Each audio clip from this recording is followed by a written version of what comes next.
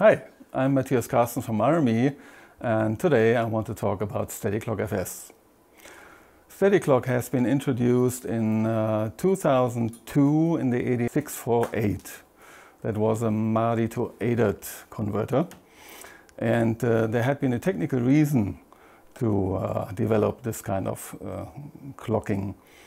The MADI input signal usually is too jittery to extract the clock out of it, and that's why some units at that time had an additional word clock line running in parallel to the MADI signal. But this is of course cumbersome, and this defeats the purpose of the MADI a little bit. So it's more nice to extract the clock directly out of MADI. So for technical reasons, the MADI clock that you extract directly from the MADI signal has a jitter of 80 nanoseconds.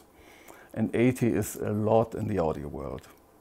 So for example, if you have a very long AES line, like 100 meters, you might end up with 10 to 20 nanoseconds of jitter, which is already a lot too. For normal connections between, let's say, something with a digital output and into your DAC at home, you end up with about 1 to maximum 5 nanoseconds. That is okay and usually not a big problem. So SteadyClock was developed to clean this 80 nanoseconds of jitter down to a value that is 1 nanosecond or below, so that you can use that clock for all its typical intended purposes. So in 2003, just 1 year later, we added SteadyClock to the PCI card HDSP 9632, and from then on we put SteadyClock into any of our products. And that makes a lot of sense, because you want to have a clean clock and you want to have it in any case. It doesn't matter where your clock signal comes from. It can be digital like AECVU, or SPDIF coaxial, or XPDIF optical, or whatever. You want to have a clean clock, and in digital audio you have to synchronize your devices with each other, so you cannot use internal clocks all the way. Only one device can have its internal clock running, which is usually quite clean, and for the others you need the external clock, and then you want to clean that clock that you get from all this jitter. So the SteadyClock FS is a newer development that I will explain later over there when we change to the other workplace. Let me just show the normal SteadyClock functionality here on a small example on a test setup. We have an audio position APX555B over there that generates a square like a word clock signal with 48 kilohertz, and it has applied a sine jitter of 2.5 kilohertz. With an amount of 50 nanoseconds. And this word clock signal is fed into a UFX plus. You can see this signal here on the first channel on the oscilloscope. Peak to peak, these are now 100 nanoseconds of jitter. And the UFX plus clocks on this jittery signal. The SteadyClock processes this clock signal and cleans it up, and the result is what you see down here. This is the output of the UFX plus. All the jitter is gone. Now the point is that, of course, this clock cleaning is not only done for the digital output. This clock signal is used for everything inside the unit. That means AD conversion, DA conversion, all the digital outputs, everything is run with that one. So you may ask, what is the problem with jitter? Well, that's easy. A jittery signal is like a signal that is not steady, but we're doing strange things up and down, so to say. And what happens then is that with higher amounts of jitter, you get compatibility problems. That means your SPDIF or AS input might not lock anymore, might not be stable, drops the sync or something like that. And if you use this kind of clock for DA conversion, it's even worse, because the DA converter reacts directly on it. What you can get is some kind of sidebands to the pure original signal. You can get a modulated noise floor, or you can just get more noise at all. Things like that. So that's why you really want to avoid too much jitter. The jitter that we saw on the digital storage oscilloscope is so-called interface jitter. The jitter that happens on the digital interface path. That means from ASEVU output to input, or from SPDIF output to input. This kind of jitter is not very critical So if you hear about values between 1 and 5 nanoseconds, it's not a problem. This might sound astonishing because usually you hear about jitter values in the picosecond area, or maybe even lower with femtosecond. This kind of jitter is typically sampling jitter. That means the jitter that happens within the AD and DA conversion and which can directly influence the audio quality. So I will show now how this kind of jitter affects the AD-DA conversion.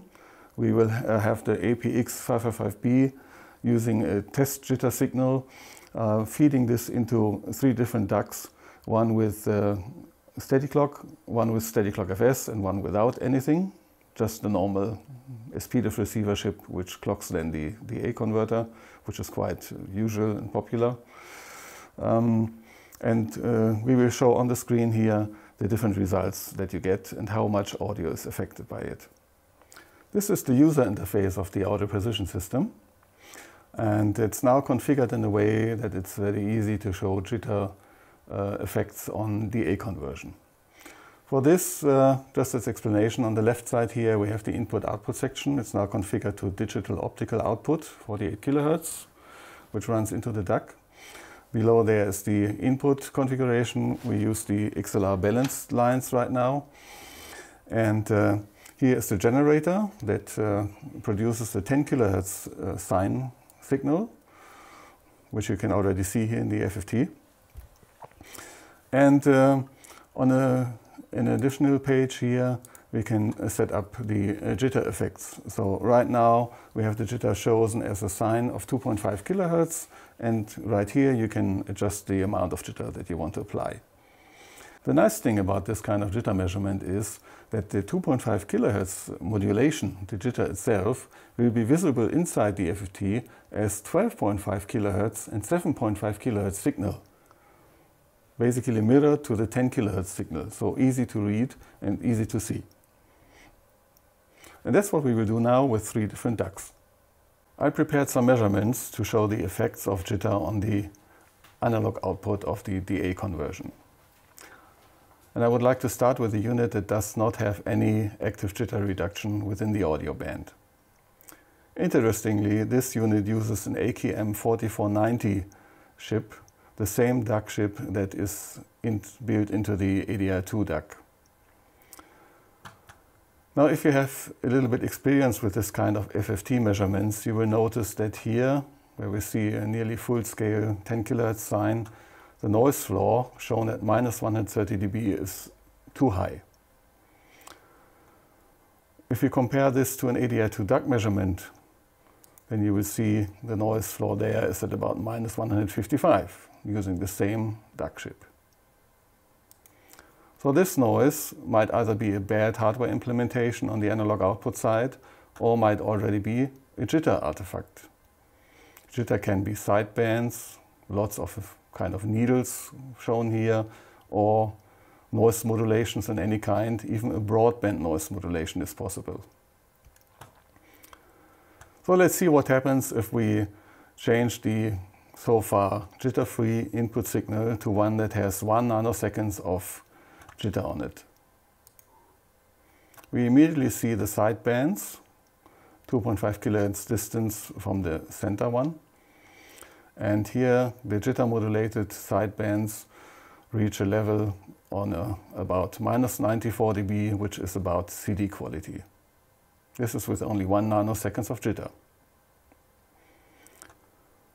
Higher jitter values, of course, cause higher sidebands. This is 10 nanoseconds, this is 20 nanoseconds, and finally 50 nanoseconds. Now we reach about minus 60 dB. What happens if we go down with the jitter? Let's say we have an ideal transmission. The interface jitter is quite low, so let's try with only 100 picoseconds. This is 100 picoseconds of jitter on the optical input, and even here you can see the sidebands clearly out of the noise floor. They now reach a level of about minus 114 dB. So to show these effects on a SteadyClock device, I measured the Firephase UC. The Firephase UC has an older AD-DA converter in it as the modern units. So basically it's not on a level with an AK4490, but you can see here that the UC still provides a lower noise floor. It has a better analog implementation and clock implementation than the other unit that uses the latest AK4490 chip.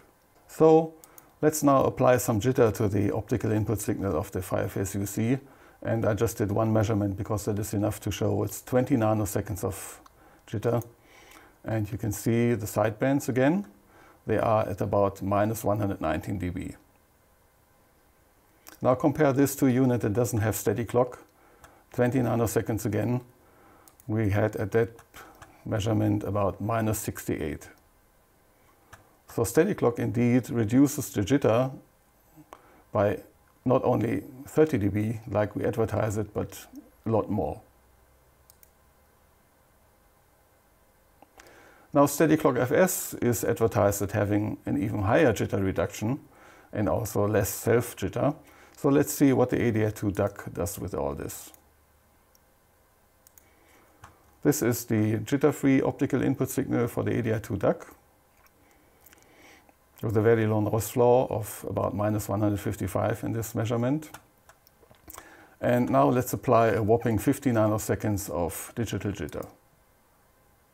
Yes, there are no sidebands visible. This is 100 nanoseconds, still nothing visible. And this is a really ridiculously high 150 nanoseconds of jitter. Nothing. Conclusion?